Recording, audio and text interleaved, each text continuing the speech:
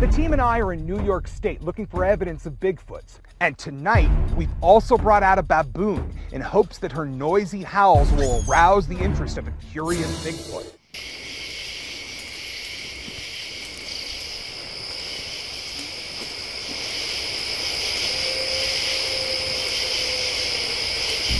Did you hear that? Of course I heard that.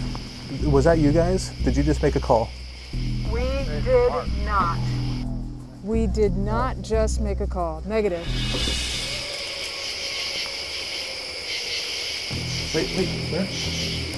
Matt, that way. There. I gotta get over here.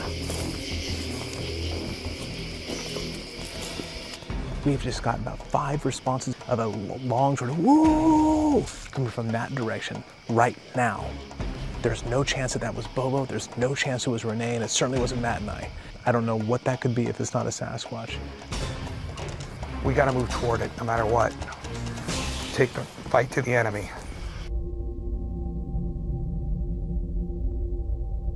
She's actually calmed down quite a bit since you guys did those howls.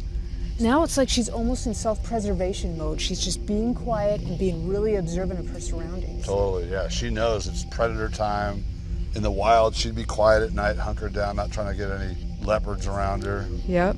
She's ready to hit the hay. Boon Boon has done her job well. Something, Sasquatch or not, is making a ruckus up on the hill, so we need to put her back in the vehicle and we need to get up that hill and find out what's going on.